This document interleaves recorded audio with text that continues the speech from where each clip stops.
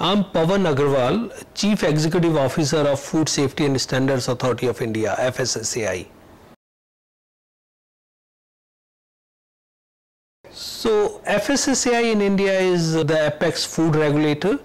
We have been established under the Food Safety and Standards Act of 2006 by bringing together several regulations and laws on food, including health supplements, under one umbrella. And we started functioning from 2011 once we had the first set of regulations under the Act in place.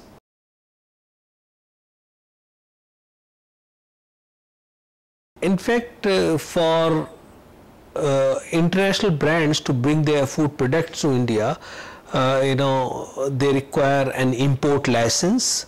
Import license is very easy to obtain, and secondly, all these products that you bring to India, they have to follow Indian standards, including labeling regulations that we have.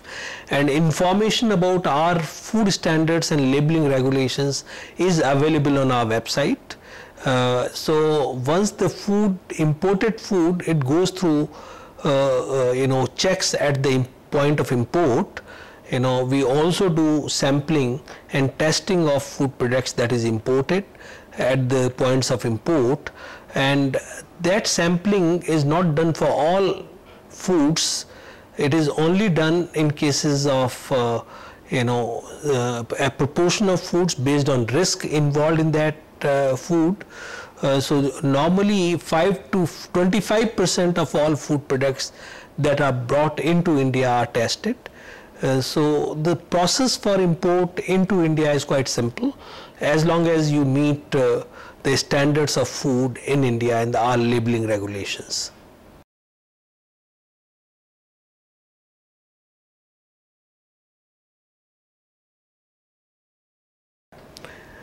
Weights and measures, issues are looked at by another ministry, under the legal metrology division.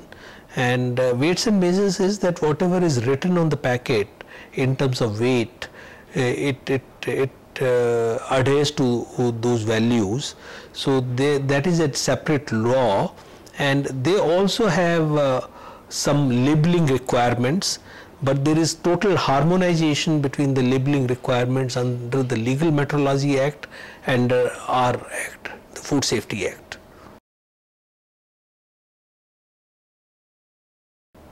Animal husbandry, they have requirements of animal quarantine.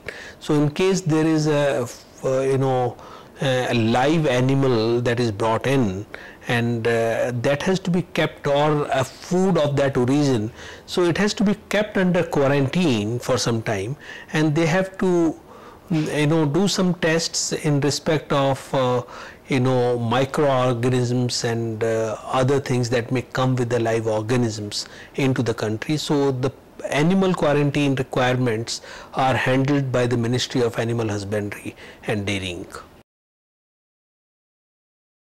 In fact, we welcome international brands into India, and we want to give our consumers more choice in terms of food that they get in the market.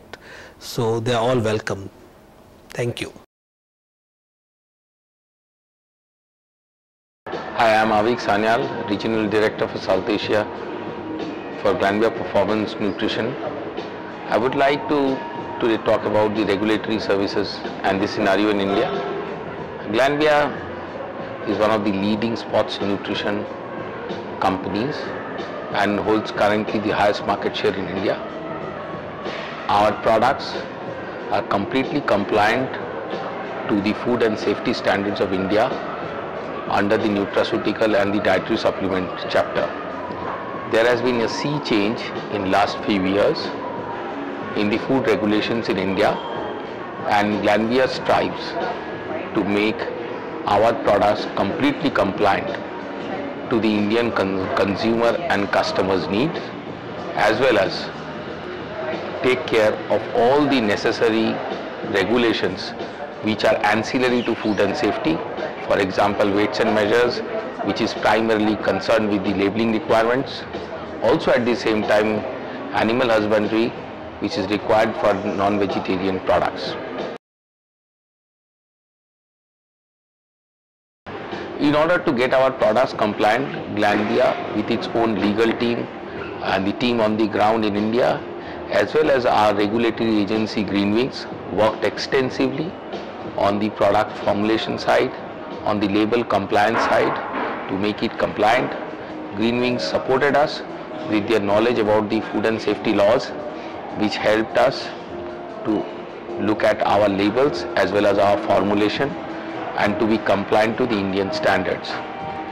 Not only FSSAI, but also from a weights and measures perspective, from an animal husbandry perspective, all the other regulatory compliance are equally important to be doing business in India, and our agency along with our legal team are supporting in a great way to make this happen. All the food companies which are coming to India should be compliant to the Indian standards in respect to FSSAI norms, food and safety norms, as well as the labeling norms which are very special to India and animal husbandry related other departments if it is a non-vegetarian product. And I'm sure they would be able to work with Greenwings to provide a compliant product for the Indian consumer. MyProtein is a young and fast-moving digital-first brand.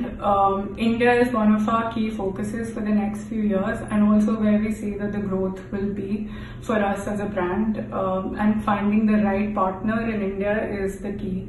The food safety laws in India, they are very detailed and also constantly evolving based on the consumer as well as the market trend.